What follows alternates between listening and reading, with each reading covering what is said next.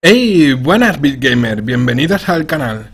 ¿Qué tal? Aquí estamos con un nuevo juego, The Binding of Isaac, ¿vale? En la versión de Rebirth. Y bueno, es un juego que es uno de mis favoritos, ¿vale? Para mí es el juego perfecto de roguelike.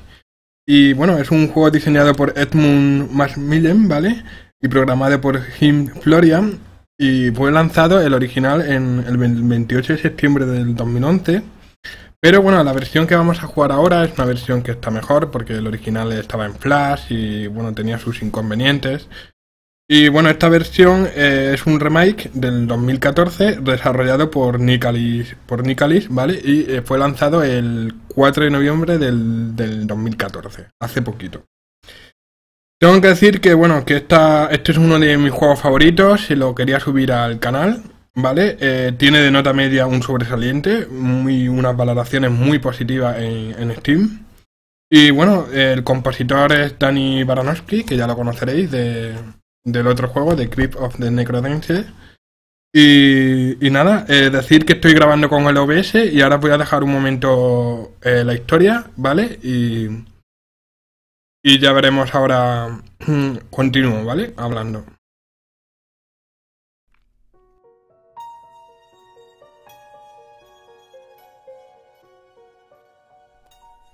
Isaac and his mother lived alone in a small house on a hill. Isaac kept to himself, drawing pictures and playing with his toys as his mom watched Christian broadcasts on the television. Life was simple, and they were both happy. That was until the day Isaac's mom heard a voice from above. "Your son has become corrupted by sin. He needs to be saved." "I will do my best to save him, my lord," Isaac's mother replied, rushing into Isaac's room, removing all that was evil from his life. Again the voice called to her. "Isaac's soul is still corrupt. He needs to be cut off from all that is evil in this world and confess his sins." "I will follow your instructions, Lord. I have faith in thee," Isaac's mother replied, as she locked Isaac in his room, away from the evils of the world. One last time, Isaac's mom heard the voice of God calling to her.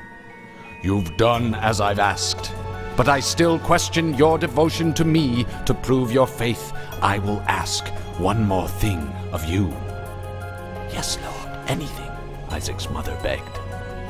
"To prove your love and devotion, I require a sacrifice. Your son Isaac will be this sacrifice. Go into his room and end his life as an offering to me to prove you love me above all else."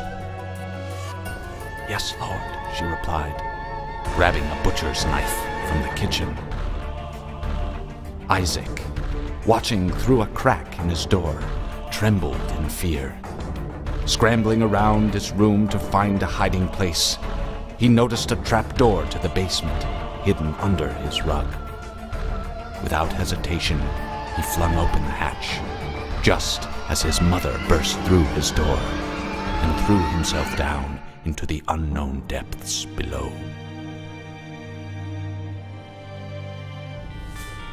Bueno, pues así comienza el juego, esa es la historia brevemente. Decir que a pesar de este aspecto, ¿no?, de dibujo y tal, es muy o sea, guarda una historia muy oscura, ¿vale? Esa es la palabra, oscura. Es un roguelike, ¿vale? La mazmorra se va generando aleatoriamente, los objetos también, los jefes de cada nivel también. Y luego, aparte de eso, cada vez que llegas a unos ciertos puntos, ves un final, ¿vale? Que no es realmente un final, sino que es un trocito de la historia. Y te vas metiendo lo que es cada vez más hasta tener la visión completa de lo que sucede con la vida de Isaac. Guarda muchos detalles, muchas referencias bíblicas. Es un juego muy, a pesar de su aspecto, muy currado. Y la verdad es que uno de los mejores juegos indie que puedo traer al canal. La verdad es que sí. Yo lo jugué en su momento y me piqué mucho. No lo he traído antes al canal para no picarme, la verdad. Es que de verdad lo jugué bastante y pica demasiado. Está muy, pero que muy bien. Si os gustó, yo qué sé, roguelike, Rogue Legacy, os va a gustar este juego. No es un plataformas, es un 2D, pero está muy bien. Nada tiene que ver, por ejemplo, que con el que os traje hace poco, el Nuclear Throne, ¿vale? Porque es diferente. Ese es un juego todavía un poquito verde, era un Early Access, todavía está en desarrollo. Este es un juego completo. De Binding of Isaac es un juego completo. Y bueno, está la versión esta de Rebirth, ¿vale? Que trae mucho contenido. Y es un juego muy largo, porque tiene progreso. No es un roguelike que no tiene progreso ninguno, que es sobrevivir y ya está, no. Este tiene. De hecho, desbloqueas nuevos niveles. Y lo hace muy rejugable el hecho de que incluso vas desbloqueando objetos, vas desbloqueando personajes. Incluso cuando vuelves a jugar, puede ser que no acabes en el mismo sitio, porque siempre hay dos versiones alternativas de un mismo lugar. Así que está muy bien. Esta es la partida que me hice, ¿vale? Va cambiando el logo, depende de dónde estés. No llegué a completarme el juego al 100% a pesar de todo lo que jugué, porque, bueno, no podía en ese momento, ¿vale? Era mala época para seguir jugando. Y también porque, bueno, ya me costaba trabajo conseguir la última parte, que era abrir la puerta de padre. La puerta de padre necesitaba dos trozos de llaves y era complicado. Y no me salía. Pero decir que, bueno, que todo lo demás era fácilmente conseguible, ¿vale? Era como un 98% del juego, me faltaba muy poquito. Y por lo demás, pues vamos a jugar.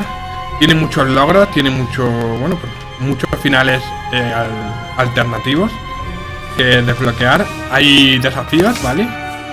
Los vas desbloqueando. Algunos ya están desbloqueados porque son comunes para toda la partida, por lo que he visto. Y los desafíos, pues que empiezas de formas diferentes, con armas entre comillas diferentes, etc. Vamos a empezar una nueva carrera, ¿vale? Nueva carrera, nuevo intento, nueva partida, como queráis llamarlo, ¿vale? Los roguelikes, no es que no sé cuál es la palabra ¿vale? A decirlo. Y bueno, tengo todos los personajes desbloqueados. Mi favorito es Azazel, ¿vale? Porque está un poco roto. Azazel está muy roto. Pero bueno, vamos a empezar con el principal, con el protagonista, Isaac, ¿vale? Y a ver qué tal se da. Hay dos dificultades, dificultad normal y difícil. Vamos a empezar en normal. Hace ya tiempo que no juego. Y se maneja, si usáis teclado, aunque no es lo recomendable, se maneja con los cursores el movimiento y con AWSD el disparo, ¿vale? Y si utilizáis el mando, que es lo que estoy usando ahora mismo, con el stick izquierdo nos movemos y con el derecho disparamos hacia una de las 4 direcciones, ¿vale? Son direcciones fijas, no podemos disparar en diagonal, por lo que tenemos que muchas veces posicionarnos, ¿vale? Y también lo podemos hacer con A, B, X, Y, ¿vale? Para disparar en las 4 direcciones. Nada, tenemos 3 corazones rojos, podemos coger monedas, bombas y llaves, ¿vale? Y arriba a la derecha tenéis el minimapa, que se puede agrandar y se pone así como opaco, y además tenemos el tiempo de juego arriba. El tiempo de juego pues es importante para conseguir algunos logros, ¿vale? Por ejemplo, derrota al jefe o derrota a mamá antes de 20 minutos o antes de 15 minutos. Si lo haces, bueno, pues desbloqueas un personaje o desbloqueas algo, ¿vale? No me acuerdo ahora mismo. Y bueno, esta es una habitación de sacrificio, como yo le llamo. Se supone que si tú te pinchas en los pinchos, te puede salir algún objeto. Pero bueno, no tiene por qué. No lo recomiendo. Nunca lo hago, ¿vale? Porque a lo mejor te tienes que quitar más veces vida, ¿vale? Y no tiene por qué salirte. Y bueno, vamos a enfrentarnos a los primeros enemigos. Como veis, es un poco gore. Son enemigos que, bueno, te recuerdan un poco a ti mismo. Tienen muchas referencias. Muchas veces coges objetos que aparentemente son malos, como por ejemplo comida de perro o algo así, ¿vale? Por poner un ejemplo, no me acuerdo. Y son buenos, te dan vida, te dan salud, como que es algo que te alimenta. Y cosas que aparentemente son buenas, como un pastel o algo así, son malas. Te da un poco la idea de que cómo te ha tenido tu madre todo este tiempo, ¿no? Y también, ya lo habéis visto en la historia, a lo largo del juego te va explicando más lo que ocurre con Isaac y, bueno, toda la familia y demás. ¿Veis que esta piedra tiene una marquita, una X, y además tiene un color así diferente? Pues eso es que tiene algo, ¿vale? Y voy a usar la bomba para ver qué tiene. Este es un corazón azul. Los corazones azules son corazones que no se pueden recuperar, es decir, una vez que lo pierda no tengo capacidad o forma de llenarlo, ¿vale? Simplemente los tienes, son peores que los corazones rojos. Porque un corazón rojo lo pierdes, pero tienes un hueco ahí de corazón que puedes rellenar curándote. Y generalmente el entorno suelta corazones rojos, ¿vale? También es verdad que sueltan corazones azules, pero es más raro. Este juego depende también un poquito de la suerte que tengas, de los objetos que te caigan y demás. Tenemos que encontrar la habitación del rey. La habitación del rey es una habitación dorada o habitación del tesoro, como queráis llamarla. En todos los niveles cuesta una llave entrar en la habitación del tesoro. La habitación del tesoro contiene un objeto, ¿vale? Valioso. Y menos en el nivel 1, ¿vale? En este nivel de aquí, que entrar a la habitación del tesoro es gratis, ¿vale? ¡Ey! Es una bomba troll. Y mirad, aquí está, esta es la habitación del tesoro. Pues mira, tenemos... Esto es una mascota. Sí, una mascota. Además esta mascota la podemos controlar si mantenemos pulsado en la tecla y soltamos, dispara. La tecla de disparar, ¿vale? Por eso estoy tirando bolitas continuamente. Para hacerle un poquito más fuerte el juego, ese tono tan oscuro que guarda. ¿Veis que está Isaac llorando, no? Pues lo que suelta, las bolitas que suelta Isaac para atacar son lágrimas, ¿vale? Así que imaginad. También abajo que veis como una interrogación, es una píldora. Puede ser buena o puede ser mala. Y no aparece su nombre porque no sabemos si es buena o mala. Y una vez que nos la tomemos, si encontramos de nuevo la misma pastilla, ya nos aparecerá el nombre. Y sabremos el efecto que hace. Pero no os fiéis por el... Bueno, por el color ni nada de eso, porque creo que va cambiando, ¿vale? Dependiendo de qué partida, cambia el color. Vale, esto lo que hace es que tengo una diarrea y suelto bombas, entonces tengo que apartarme rápido. Y nada, hemos cogido ya nuestro primer objeto en este nivel, que es el muñequito. Está muy bien, la verdad. Esto que veis aquí, que se necesita una llave, es una tienda. No tiene por qué, pero la mayoría de las veces es la tienda, ¿vale? Y requiere una llave para entrar. Entonces necesitamos una llave para la habitación del tesoro y una llave para la tienda. Mi consejo, si no tenéis monedas, pues no entréis a la tienda. No vayáis a desperdiciar una llave. Para mí las llaves son lo más valioso y nada. Y luego las bombas y por último las monedas. Este es el jefe del nivel. Y el jefe, este es fácil, afortunadamente. Bueno, puede tocar un jefe un poquito más complicado. Hay versiones difíciles de cada jefe, versiones en el propio nivel del jefe. Y ahora mismo es que esta mascota está muy bien, la que estamos haciendo.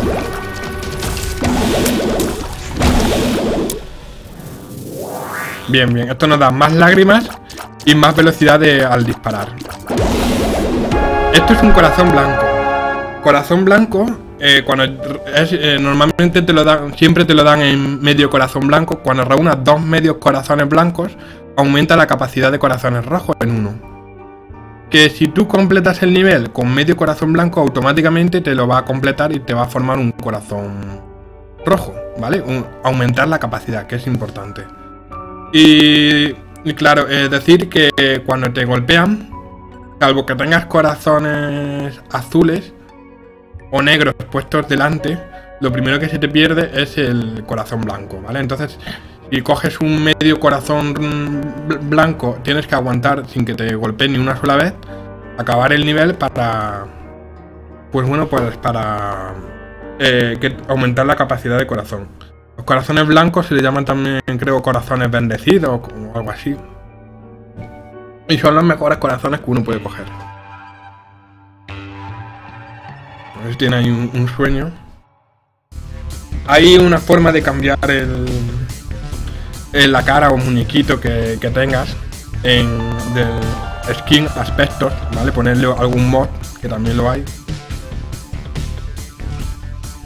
Perdón, yo estaba bebiendo. Bueno, esto es una habitación de, bueno, de daño, ¿no? Tú te metes, te hacen daño y hay un cofre y puede ser bueno, puede ser malo. Ahora mismo podremos entrar pero perderíamos el corazón azul, porque sería medio toque al entrar y medio toque al salir. Eso ya depende. Vamos a esperarnos un poco. Intentar aprovechar la mascota, porque la mascota de hecho creo que es más poderosa que yo. Y bueno, nos curamos. Siempre que tengamos corazones rojos o huecos de corazones rojos podremos curarnos, pero el resto de corazones no. Con las trampas hay que estar atentos porque se activan a los segundos de entrar. Vamos. Y esta es la habitación del jefe. No vamos a entrar todavía porque todavía no hemos cogido el tesoro del nivel, ¿vale? Es importante coger, pues, explorar todo. Esta es una habitación de sacrificio, no voy a pincharme, vamos, no. Parezco un drogadicto, no voy a sacrificar vida. Aquí veis en el minimapa que hay una zona que rodea 3 habitaciones, ¿vale? Que toca 3 habitaciones. Aquí puede haber una habitación secreta, ¿vale? Vamos a intentarlo. ¿Veis? Y esta de aquí, esta piedra guarda algo. Como me sobran bombas, ¿veis? Tenía un cofre. Pues nada, vamos a entrar aquí a ver qué hay. Vamos a explotar el muñeco, a veces dan cosas. Moneda. Necesitamos una llave, 2 llaves para abrir el tesoro y lo otro. Uf. A distancia podemos acabar con los enemigos porque de hecho el disparo láser atraviesa las piedras, está muy bien. A la criatura no la controlo yo muy bien. Perfecto. La podemos romper como tenemos una bomba ahí. Rompemos. 3 llaves, necesitaríamos.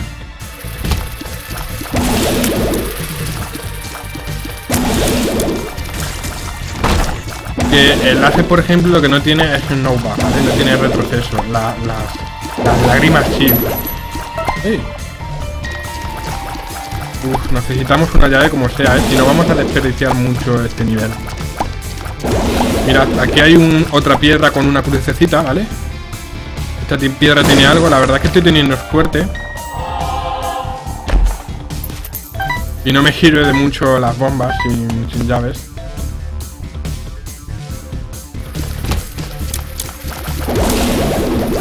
Problema, también necesitamos llaves para entrar en la tienda. Aquí podemos hacer 2 cosas. O entramos en la tienda y nos arriesgamos y compramos llaves si hay. Cosa que solo podremos comprar una y estamos en las mismas. O entramos en el tesoro. Yo voto por entrar en la tienda a ver lo que hay. Vale, compramos la llave. Y así podemos entrar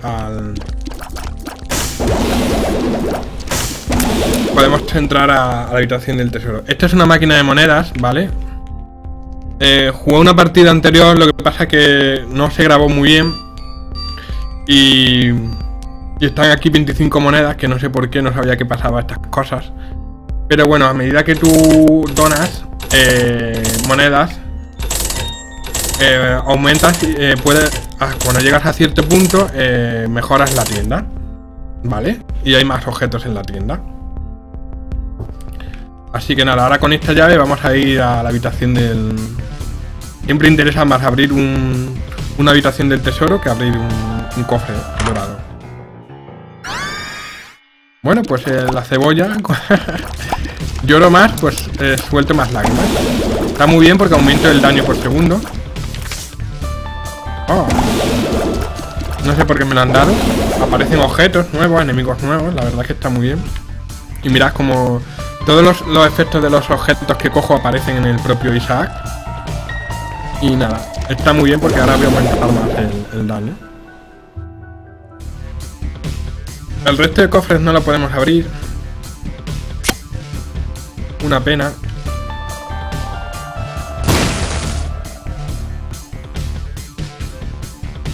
Intentar abrir la vasija.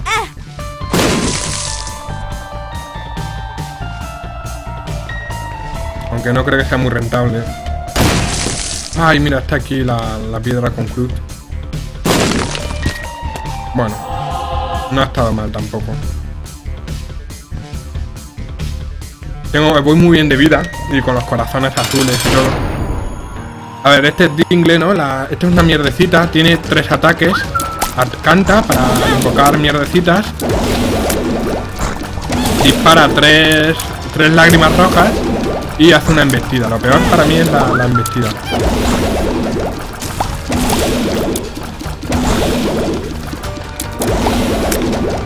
Bien, bien. ¡Oh! ¡Qué bien, sí señor! Bueno, esto es una habitación demoníaca, ¿vale? Las habitaciones demoníacas, pues haces un pacto con el diablo y a cambio de corazones rojos le consigues objetos. Vamos a ver, este no me acuerdo lo que hace. ¡Oh! Me pone el láser a mí. ¡Qué bien! Este es el... Isaac comienza con 3 corazones rojos, 0 monedas, una bomba y 0 llaves. Pues Azazel, que es uno de los personajes, empieza directamente con el láser, ¿vale? Ya dependiendo de cada uno. Hay otro personaje que empieza con más corazones rojos, pero tiene menos daño y cosas así. Decir que lo único malo que le veo a este juego es que, bueno, malo, está hecho a propósito, es que los objetos viene una descripción muy vaga de lo que hacen. No sabes muy bien qué hace cada objeto. Eso, bueno, pues al principio puede ser engorroso, pero hoy en día con Wikipedia y que tiene una wiki muy extensa y muy buena este juego, pues no merece la pena, la verdad. Te metes en la wiki y buscas el objeto, ¿vale? Hay un mogollón de objetos y ves el efecto que hacen. Ahí en este menú de pausa a la izquierda veis las pasivas de los objetos que he cogido, ¿vale? He aumentado vida, he aumentado las lágrimas, la mascota, lo que hemos cogido, los objetos valiosos. Y luego decir que otra cosa que tiene el juego, aunque esto está a propósito, ya no tiene mucho sentido, aunque cuando tú ya lleves mucho tiempo jugando, ¿vale? Te haya explicado y tal, que es que pica muchísimo este juego. Llega un momento que más o menos te sabes de memoria algunos objetos y sabes que unos son peores, otros son mejores. Y depende un poco de la suerte. También decir que cuando llegas a cierto punto, y esto es importante, cuando llegas a ciertas zonas ya no hay habitaciones del tesoro y ya no hay tiendas. Hay al final del juego, muy al final, hay un lugar con cofres, con tesoros, pero lo que se dice en toda esa gran parte del juego no lo hay. Entonces, ¿qué pasa? Y si tú ya estás en ese punto, tú has llegado a ese punto y no tienes objetos buenos, casi directamente puedes dar por finalizada la partida y lo mejor que puedes hacer es reiniciar para no perder tiempo, la verdad. Entonces el factor suerte está ahí, ¿vale? En cuanto tú llegas a cierto nivel y no tienes objetos buenos, olvídate. También para compensar esto un poquito, hay unas habitaciones especiales que si salen ya lo explicaré, pero que de momento voy a jugar, ¿vale? Porque es que si no, el gameplay va a ser larguísimo. De hecho, voy a ver cuánto llevamos. 24 minutos y solo llevo un run. Y nada, vamos a continuar, ¿vale? Y nada, este es las habitaciones demoníacas. Vale, hay una probabilidad de que aparezcan al derrotar a un jefe. También con determinados objetos, ¿vale? Hay un objeto que es como una cabra, una máscara de una cabra, te lo pones. Y bueno, consigues que aparezca esa habitación. Y luego hay otras habitaciones que son las habitaciones angelicales que son diferentes. Bueno, vamos a entrar a la habitación de sacrificio. Si tuviéramos suerte. Ya os digo, las píldoras pueden ser buenas, pueden ser malas. Bueno, esto no nos afecta mucho. Buah. Esto se nota también en el propio láser, ¿vale? Todo tiene efectos. Si tú aumentas el número, el daño y tal, da igual que uses láser o lágrimas, que se nota también. Láser está rotísimo. El único inconveniente es que tienes que preparar el disparo, ¿vale? Y que no tiene retroceso. Si se acercan a por ti rápido, pues no tienes muchas formas de evitarlo.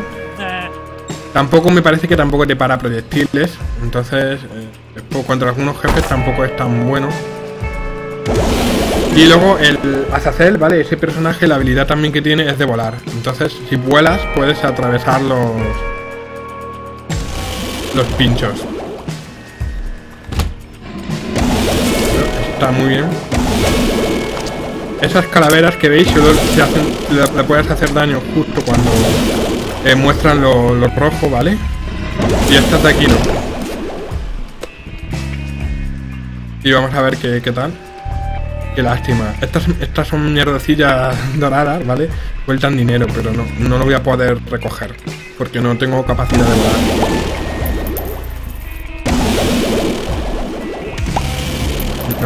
No puedo recoger ese dinero. Mirad, arriba en el mapa aparece, ¿veis? Aparecen unas monedas. Esto es una habitación de lucha, ¿vale? Tú entras y si abres el cofre es como una trampa, ¿vale? Y lo haces pues para intentar conseguir lo que hay dentro. Los cofres rojos sueltan enemigos, pero también pueden soltar algún objeto especial, ¿vale?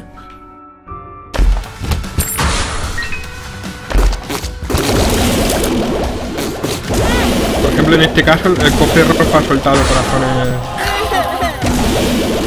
azules, que vienen muy bien.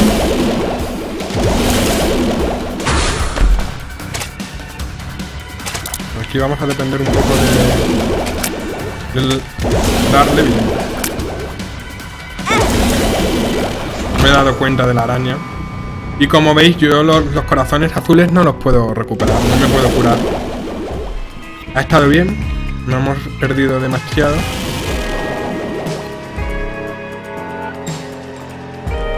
Siempre procuro entrar a la habitación con el disparo preparado. Cuando llevas láser, claro. Y vamos a ver, a ver cómo se da la partida. Porque hay opciones. Este es un mendigo, ¿vale? Los mendigos te pueden pedir corazones, dinero en este caso, o llaves. Si es dinero y tienes mucho, vale. Pero te pueden soltar cosas muy malas. Te pueden soltar una píldora o algo así. Y te pueden soltar cosas buenas. Por ejemplo, incrementar el máximo de vida y cosas así. No son muy buenos los mendigos. Hay que tener cuidado que los moscardones negros explotan. Y no me puedo curar. Y esta es la habitación del tesoro. Vamos a ver qué tenemos en este nivel. ¡Buah! ¡Qué bien! 99 bombas. Este está muy bien para desbloquear las habitaciones secretas. Voy a tener problemas. De hecho, mirad. Si destruyes una piedra al lado, pues creas una plataforma para pasar, ¿vale? La derrumbas. Puedes pasar a... Pero solo vale con que solo lo hace a uno de distancia, ¿vale? Y lo que vamos a hacer es matar al mendigo. A ver qué suelta.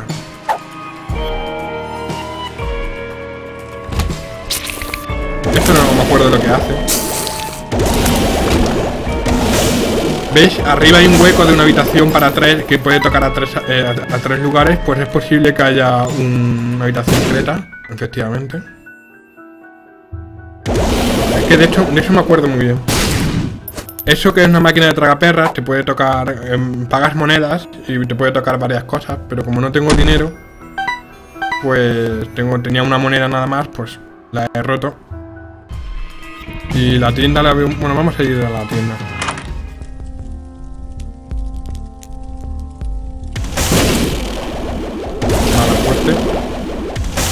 O tenemos bombas de sobra, pues podemos hacer eso.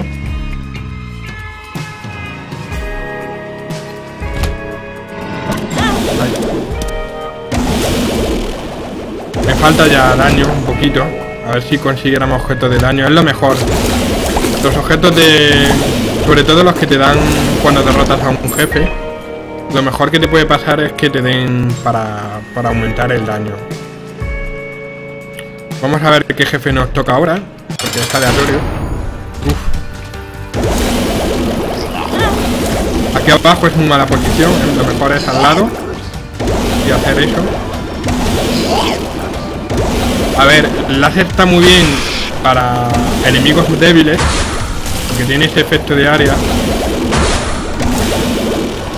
Pero para enemigos grandes va un poco lento, la verdad.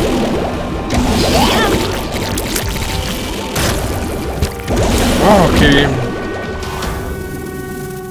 Vamos a aumentar 2 veces la vida. ¿Veis? Aunque hubiera cogido uno y hubiera pasado al siguiente nivel, hubiera dado lo mismo, ¿vale? Hubiera aumentado la vida en 1. Y esta vez no nos ha salido la habitación demoníaca, ¿vale? Sale aquí. Y pasamos al siguiente nivel. Estamos llegando lejos, para ser la primera partida. Pero es por la mascota y por el objeto del láser.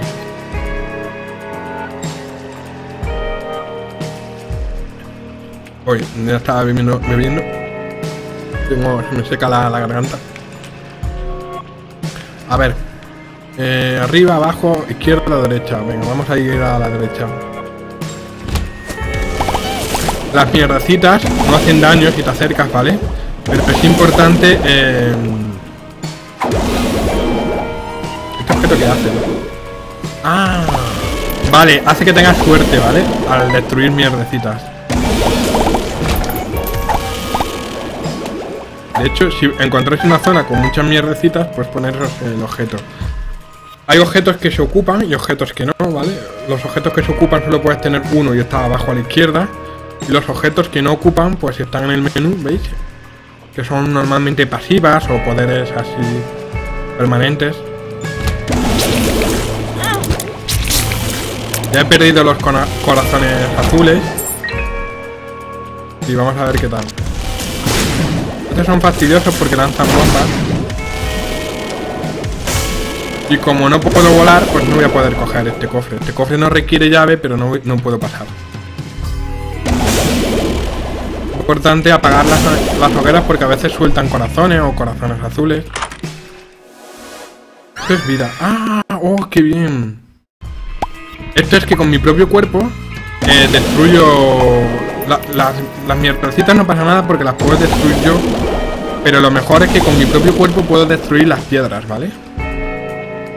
Entonces está muy bien. Voy a coger a ver qué hay. Bueno, esta vez no ha habido tienda, ha habido jefes. Pero no pasa nada porque estamos muy bien ahora mismo. Y seguramente haya otra... En todos los niveles hay tienda. En todos estos niveles primeros hay tienda, ¿vale? Entonces será otra puerta con llave. Y hay 2 puertas con llave en un nivel. Significa que una de ellas ya no es la tienda, claro. Pero esa habitación normalmente es opcional, ¿vale? No siempre hay una habitación con jefes. Está habiendo muchos jefes. Lo bueno es que este tipo de habitaciones siempre sueltan algo, ¿vale? Una bomba, una llave, una moneda, mientras que el resto de habitaciones no. No tienen por qué, ¿vale? Vale. Vamos a abrir el cofre. Veis que siempre entro con el disparo cargado. El láser, mientras tengas daño no vas a tener problema, pero como vayas con falta de daño, el láser es jodido porque no tiene... Sin daño, escala muy bien con el daño, ¿vale? Si le aumentas el daño al láser te va a salvar de muchas situaciones y es muy poderoso. Pero si no vas bien de daño por lo que sea, luego el láser te dispara muy lento. Tarda mucho en poder acabar con el enemigo. Bueno, pues no hay nada en esa habitación. Recordad que todo esto se genera aleatoriamente, lo hace muy rejugable. Y bueno, Los rojos podemos darles, los demás no. Y decir que, bueno, hace poco traje Nuclear Throne, ¿vale? Ese juego de primeras impresiones y no es lo mismo, ¿vale? El Nuclear Throne es un juego que todavía está muy verde porque es un early access y es muy diferente a este juego. Este juego ha sido juego del año, me parece, y lo recomiendo totalmente. Recomiendo que lo compréis, si no podéis, lo piratearlo. Vamos, da lo mismo porque tenéis que probarlo, en serio. Es buenísimo. A ver qué hace esta pastilla. ¿Veis? Esta pastilla ya la he tomado antes y me aparece el nombre. Entonces sé lo que hace. Es mala, porque me baja la cantidad de lágrimas. Pues voy a coger esta a ver qué hace. Esta es mala, ¿vale? Me baja la salud y muy mala además. ¿Qué se le va a hacer? Y bueno. Eso que veis es un corazón negro. Los corazones negros son como los azules, pero cuando pierde un corazón negro por completo, doy un golpe a todos los enemigos de la habitación, ¿vale? Ay, siempre me dan los calaveras con huesecito, me dan siempre. Ah, y esto es lo que hace con las lágrimas, que nunca lo digo. Ay. Qué bien me ha venido. Ah, no, lo que me hace es soltar mi propia vida. Bueno, el bloop este me parece lo que hace es que agranda y achica las lágrimas, ¿vale? No sé. Tampoco me acuerdo mucho.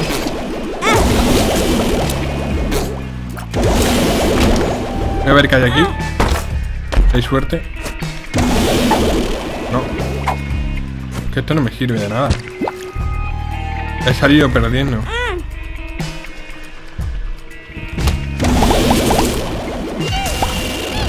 A ver si hubiera algo aquí. Una llave. Y mirad, como tengo lo de embestir, pues puedo acabar con las piedras, que es realmente lo bueno. Aunque tengo bombas de sobra, pero no sé qué coger. Me voy a coger lo de la mierdecita. Y por aquí en el mapa me pone que tengo vida.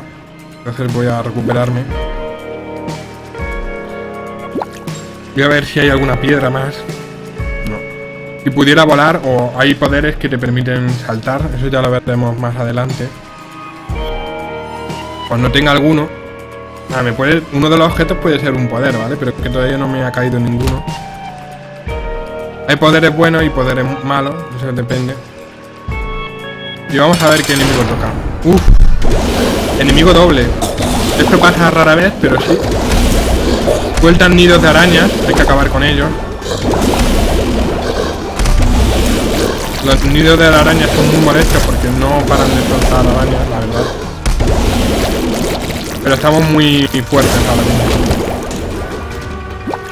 De hecho, lo raro es que no haya salido habitación. Esto me aumenta la vida, creo. Bueno, veis que eso es malo, pues me da cosas buenas.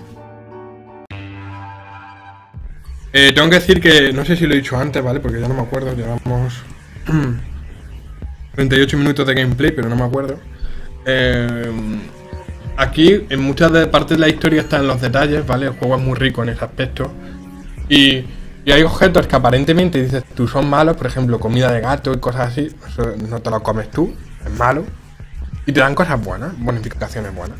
Y luego cosas que en teoría son muy buenas, un pastel de chocolate y cosas así, son negativas. Eso da una idea de cómo te trataba tu madre o algo así, ¿vale? Para que os hagáis una idea de la historia que guarda. Hay mucho simbolismo en este juego. Muchas referencias. Los personajes pues guardan una relación con Isaac. No voy a spoilear nada ni decir más allá. Simplemente jugadlo vosotros, porque cuando lleguéis a ciertos puntos desbloquearéis diferentes finales. Hay finales que son finales alternativos y otros que son realmente trocitos de historia, porque van enlazando unos con otros. Y cada vez que juegues, como es tan rejugable, pues vas descubriendo un trozo de la historia.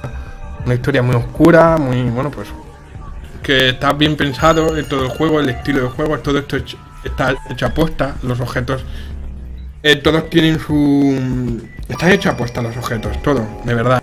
Lo recomiendo 100%, de verdad, conseguirlo como sea. Si no tenéis dinero, piratearlo, de verdad. No, es un juegazo que merece la pena que lo juguéis. Está a la altura de Rogue Legacy y es posiblemente uno de los mejores juegos indie que suba. Ya no tan indie, ¿vale? Porque hice una remasterización y demás. Pero es uno de los mejores juegos indie que voy a subir al canal. Y no el mejor, prácticamente, de los mejores. Yo ya lo tenía hace tiempo y tal, pero no lo he subido antes por no picarme demasiado, la verdad. Y eso, y bueno. Solo estáis viendo una run, una partida, pero hay mucho más detrás del juego, ¿eh? Bien, bien. Vamos a continuar, ¿vale? Ay, las piedras las puedo romper, aunque no suelen tener nada. Tengo que buscar piedras que tengan una crucecita, ¿vale? Bueno, ¿lo escucháis? Pues eso es un jefe. Son como las manos del Zelda, ¿vale? ¿Os acordáis las manos negras del templo de la oscuridad del Zelda? Que te llevaban y te mataban o te llevaban al principio de la mazmorra. Pues estas hacen algo parecido. Y yo no sé vosotros, pero yo lo pasé muy mal con el templo oscuro era chiquitín y lo pasé muy mal con el Zelda, con las manos. Las manos y las momias que te ralentizaban o se ralentizaba la pantalla, lo pasaba súper mal. Y vamos, no sé vosotros, pero para mí yo lo pasé muy mal con las manos fijándome en las sombras. Estaba asustado de verdad, ¿eh? Nunca olvidaré los momentos en que me enfrenté al Link Oscuro, ¿vale? Al principio del juego, creo, al Link Oscuro. En el santuario, ¿no? Del bosque. Y nunca olvidaré tampoco eso, las manos del templo de la oscuridad del Zelda, ¿no? De la Ocarina of Time. Es un juego que yo creo que lo habéis jugado, pero si no lo habéis jugado, estáis perdiendo el tiempo ahora mismo. Bajároslo a lo mismo, que hay muchos emuladores de la Nintendo 64 y demás. Bajaros ahora mismo el Ocarina of Time, es un juego de aventura por excelencia. Y la verdad es que lo pasé muy mal. Y bueno, el típico templo del agua en dificultad, ¿vale? Que tiene su dificultad de puzzles y tal. Todo el mundo odia los niveles de agua en todos los juegos. Los odiaba ya en el Mario, en el Sonic, en todos los juegos los odio. Y bueno, quería decirlo, ¿no? Porque las manos estas me recuerdan. Lo pasé mal. Tampoco era tan pequeño, pero lo pasé mal con las manos esas. Y ahora oigo el grito y lo paso mal, la verdad. Además, muchas veces te crees que hay una o dos manos y luego a lo mejor hay cuatro. Y como te has parado a pegarle a las manos del principio, te agarran las otras. Y te pegas el susto. Ya estoy más inmunizado a los sustos, pero lo paso mal. Un juego que tengo que jugar es a Outlast. Pero no me gustan los juegos de miedo que sea todo el rato correr de alguien, ¿vale? Me gusta poder defenderme, poder golpear. Y he visto así y no me convence. Me da mucho miedo. Es que lo paso muy mal. Lo paso muy mal con los juegos. Ese Resident Evil lo pasé muy mal de chico y me pasé como 5 años hasta que pude jugármelo y que lo jugara mi hermana delante mía y tal para poder estar lo paso fatal. Pero bueno, esa es ya otra historia, ¿vale? A lo mejor subo algún juego de terror al canal, pero ya será otro cuando yo ya esté preparado mentalmente y lo vemos. A ver si Resident Evil quiero subir, pero no tanto por el terror, porque ya en Resident Evil estoy más acostumbrado, sino por lo bien que está hecho el 1, el 2 y bueno, y el 3. De hecho, el 2 con la comisaría es una pasada. Y bueno, es una saga que me gustaría subir al canal. Y Resident Evil 0, que nunca lo he jugado y guarda las mismas mecánicas. Bueno, me enrollo mucho, ¿vale? Y no estoy en el gameplay a lo que estoy. Que nada, vamos a abrir la habitación del tesoro. ¿Esto qué hacía?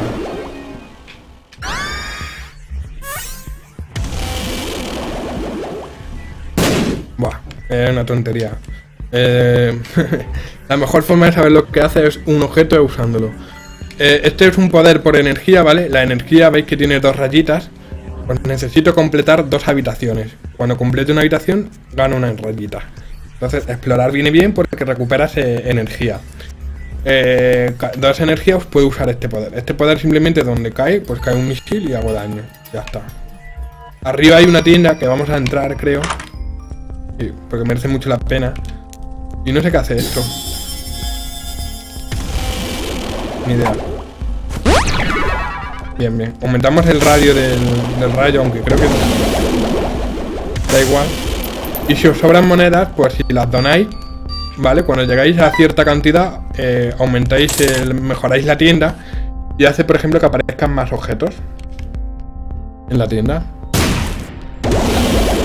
A veces los muñequitos tienen algo, ¿eh?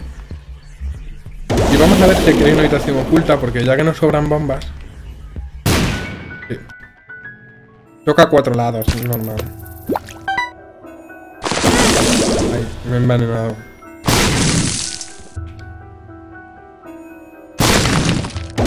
Esto no sé qué hacía. Lo voy a llevar porque no hay tantas mierdecitas ya. Y prefiero tener este objeto. Hay que aprovechar que el láser, eso, no... atraviesa las piedras para, bueno, pues para evitarlo todo. Aquí puede haber algo. No suele haber 2 habitaciones secretas, ¿eh? Suele haber una habitación secreta de vida cerca de la puerta del jefe y luego una habitación secreta normal y corriente. Pero todavía no estoy seguro.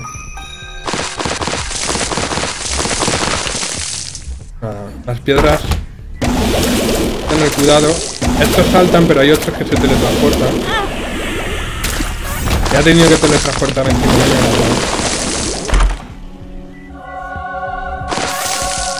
Ah, vale, esto es que este poder te permite usar bombas, ¿vale?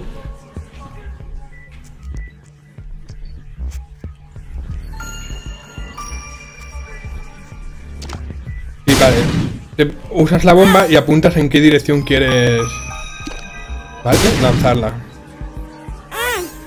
¡Ay, me quito vida! Ah, no sabía yo eso.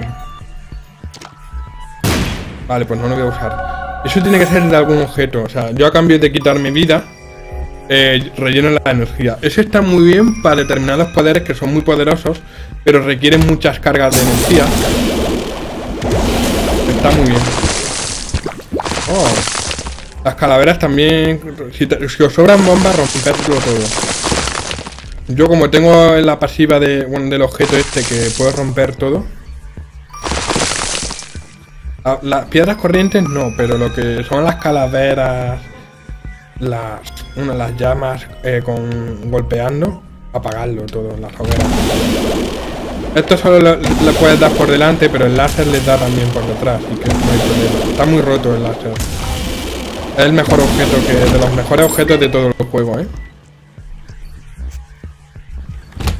Vamos a ver, estos son nidos o explotan. Sí, explotan y sueltan. Son como los nidos de araña. Este no me gusta a mí. Ah, pues no sé lo que es. Creía que era lo que hacía que se curvara el láser o algo. No, pues no es eso. No es ese cara.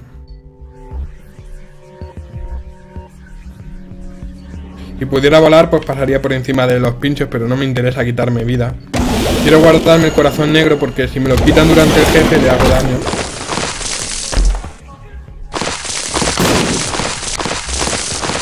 Y vamos a ver qué hay aquí.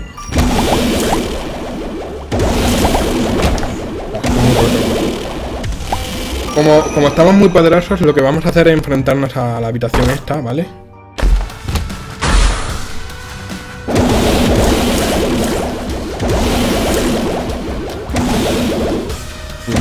Perfecto.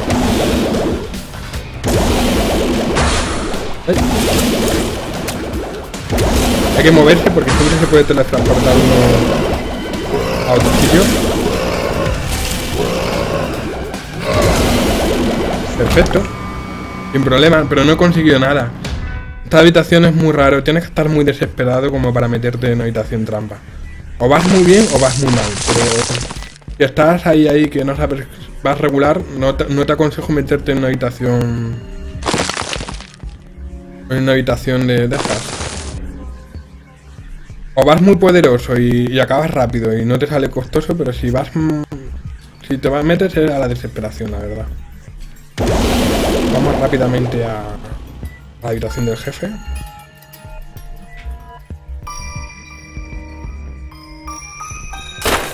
Ay, he gastado una llave. Tontamente, además. Pues ya que la he gastado...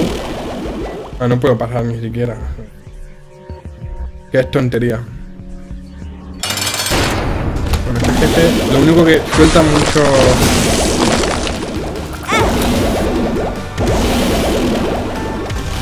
Hay que acabar rápido con él y ya está. Pero es fácil, ¿no es?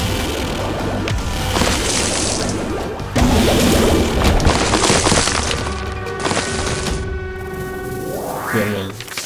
Ah, Magdalene. Oh, todo lo que hemos desbloqueado. El challenge, ¿no? El desafío. Que os he enseñado antes al principio. Pero nada más. Pues nos vamos a enfrentar a mamá. Que es el primer gran jefe del juego. Y en la primera partida, lo cual estoy muy sorprendido. Esas calaveras que habéis visto... Qué estupidez. Esas calaveras que habéis visto son como trampas activas, ¿no? Están las trampas pasivas, que son los pinchos y tal. Y esos son como enemigos que no los puedes derrotar hasta que no acabes con los demás enemigos, ¿vale? Con los que no son trampas.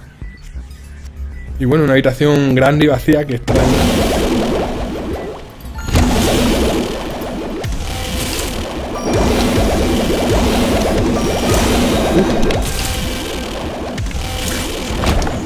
Hay que estar muy al loro.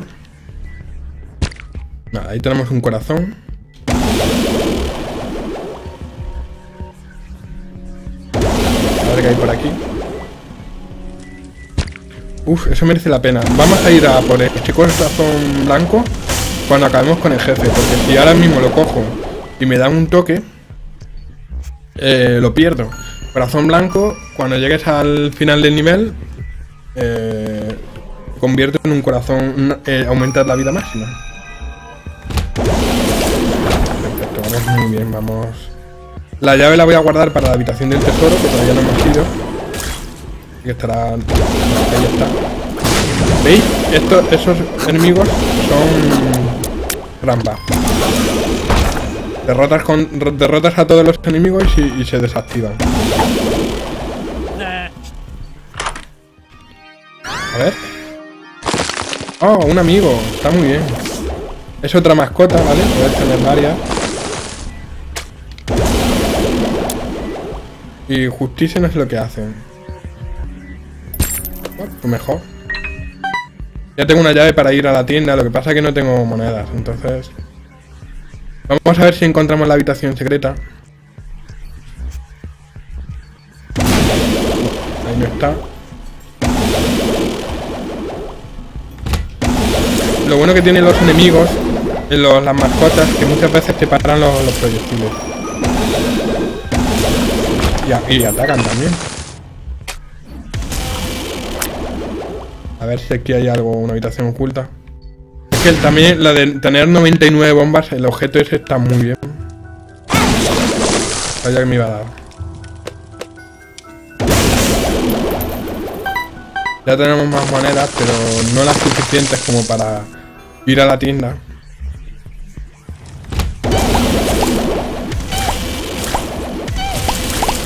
Estamos muy rotos. Estas llamas se rompen con bombas, no vale golpear. Y a veces sueltan corazones. Como nos sobran bombas, podemos apagarlas.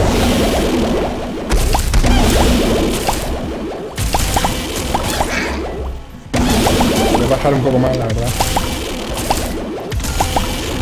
Uf. No puedo golpearme contra la calavera, ¿vale? No puedo poner una bomba porque tienen 2 de distancia. La pregunta es, ¿merece la pena darte un golpe?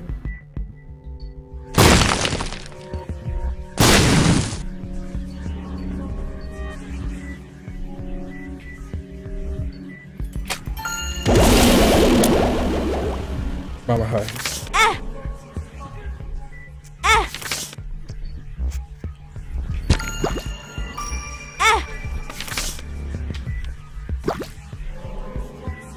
No sé lo que hace el sol, la verdad.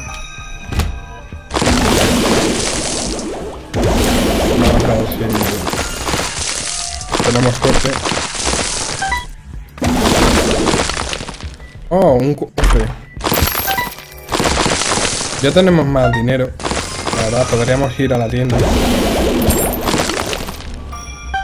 Y vamos a ir a ver lo que hay.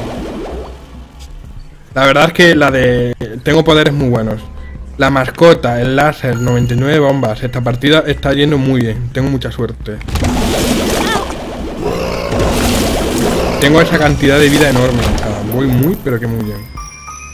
Me voy a meter en esta... Perfecto. Los cofres grises pues se rompen con bombas, como habéis visto. Y es brutal, vamos muy pero que muy bien.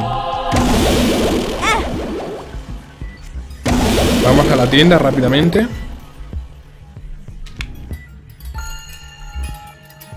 Hay que estar mirando el... Ah, tenemos un corazón blanco, bueno, con medio corazón blanco.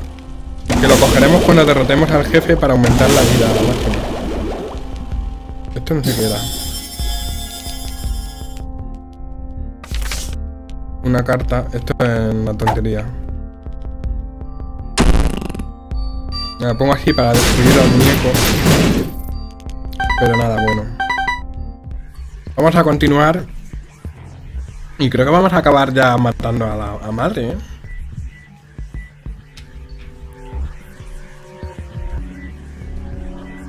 Vamos a ver. Hemos explorado todo. Ah, pues no, nos falta aquí un jefe.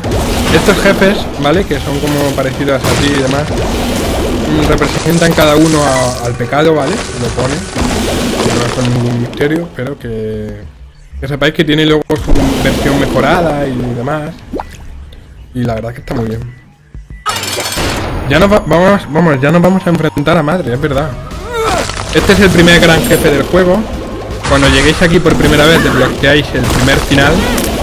Pero no es el final, ¿vale? Hay muchos finales.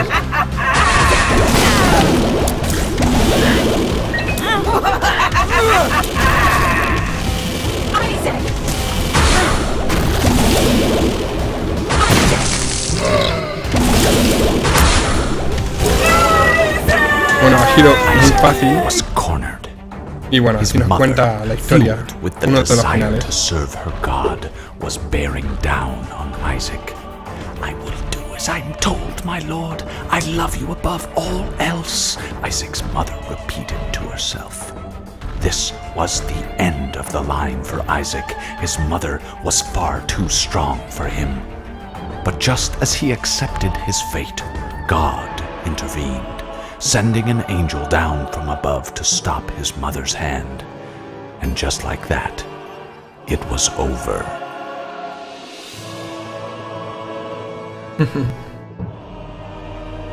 No se ha acabado del todo.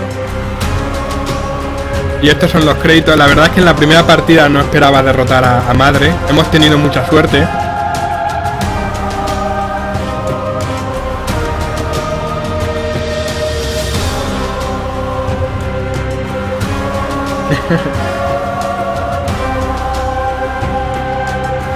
La verdad es que está muy bien el juego.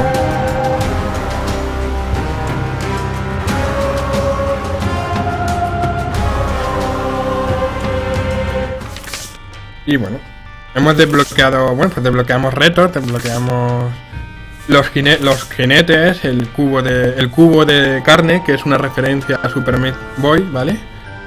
Y nada, vamos a ver, ¿veis? Aparece aquí que hemos derrotado a madre. Y nada, desbloquearemos nuevos niveles después de derrotar a madre, ¿vale? No me acuerdo ahora exactamente lo que viene después. Y hacemos otra carrera, ¿vale? todavía queda mucho, ¿vale? Esto es solo el principio, tiene mucho por delante el juego. Y nada, eso es todo. Voy a mirar a ver si... Llevamos una hora, exactamente, una hora de gameplay. Va a ser el primer vídeo, o sea, el vídeo más largo que suba al canal. Y la verdad es que para ser un primeras impresiones es bastante largo, pero quería que vierais bien el juego. Solo he hecho un run. Yo tenía pensado hacer dos, ¿vale? Digo, media hora y media hora, pero la verdad es que entre que hemos visto la historia al principio y más o menos he ido explicando todo, que es muy difícil porque este juego tiene muchas cosas, pues la verdad es que nos ha llevado más tiempo. Bueno, decir que tiene una wiki muy buena, ¿vale? Con miles y miles de objetos, que bueno, depende un poquito de la suerte, pero también de la habilidad, que uno mejora muchísimo. Llega un momento que tú eres capaz de pasarte los 3 o 4 primeros niveles sin que te den ni una sola vez. La verdad es que sí. Y mirad, por ejemplo, Isaac tiene 3 corazones, 2 de velocidad y 2 de ataque. Pues Magdalene tiene 4 corazones, 1 de velocidad, 2 de ataque y el librito de Jungher. Bueno, este se desbloquea cuando tú consigues más de 55 de dinero. Vale, no están todos desbloqueados, ¿vale? Os dije al principio, que están todos desbloqueados, pero no. Lo pone abajo. En mi otra partida sí los tengo desbloqueados, pero en este no, mira. Eevee, ¿no? Desbloquea cogiendo dos... no cogiendo ningún corazón, ¿no? Durante 2 niveles. Y Samsung, pásate, ¿no? Pásate 2 niveles sin recibir daño. Bueno, pues te dan a Samsung, que me parece que este es el que más corazones de vida tiene. Luego está hacedlo, que lo hemos desbloqueado nosotros, creo. Y Lazarus, también lo hemos desbloqueado. Es parecido a Isaac, ¿vale? Y nada, y Eden, ¿vale? Que es un especial y nada. Yo creo que está... Ah, bueno, sí, nos falta otro. Aquí hay otro personaje oculto, ¿vale? Que no está, no voy a decir quién es. Y es verdad, nos falta otro. Pues nada, entonces no se guarda lo normal. Porque sí es verdad que los retos sí, pero lo demás no se queda en una partida para otra. Bueno, pues... la verdad que está muy bien. Sí, espero que os haya gustado el vídeo. Como siempre, de abajo, si queréis... lo que voy a hacer yo con este juego es grabarme así simplemente cuando me apetezca jugar un rato. Entonces no lo puedo meter como... No lo voy a meter como una serie. Pero tampoco va a ser un primeras impresiones y ya, ¿vale? A lo mejor dentro de una semana o 2 semanas me apetece jugar un ratito, hacer un par de runs, ¿vale? Un par de intentos.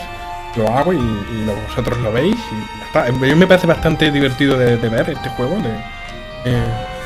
Y muy entretenido, y os hablo y os cuento. Y a mí me divierte muchísimo, ¿vale? Me mantiene muy activo. Y por lo demás, no sé cómo meterlo, no sé cómo describirlo. Una miniserie, no, porque no es una serie, no es secuencial. Entonces no sé cómo lo meteré, ¿vale? Le pondré algún nombre para poder clasificarlos todos en una lista de reproducción. O simplemente pondré The Binding of Isaac, ¿vale? Y cuando veáis ese juego ya sabéis que no es una serie como tal, sino que es una partida. Si juego a League of Legends será algo parecido. No voy a hacer una serie de League of Legends, no lo voy a hacer. Ni el canal se va a dedicar a eso. Pero decir que, bueno, pues si aún me apetece jugar un ratito, que es lo que tiene estos juegos, ¿vale? Que son, pues que te puedes echar una partidita a ver qué tal te va y ya está, pues está bien. Que de verdad, probadlo, de verdad. Si no lo tenéis y ya es pecado capital, no... Que este juego también va de pecados, ¿no? En toda la referencia bíblica. Pues es pecado de los grandes no haber jugado a este juego. Porque es de los mejores juegos indie que voy a subir al canal, de verdad. Y os va a encantar, os va a encantar. Ya me contaréis cosas. Si lo jugáis o tenéis pensado jugarlo, preguntadme cosas. Y oye, pues, ¿cómo lo puedo conseguir? O qué, no sé qué. Yo la verdad es que lo tengo comprado, ¿vale? Porque me gustó tanto que lo compré. Y nada. Es decir que no está muy caro, no sé qué precio tendrá, pero lo recomiendo. Da muchas horas de juego y no cansa, ¿vale? Es lo bueno que tiene, no cansa. Y es lo peligroso también. Es lo peligroso del juego. Pues nada, chicos, si os ha gustado el vídeo, like, si no, dislike, y ya me despido. Hasta otra.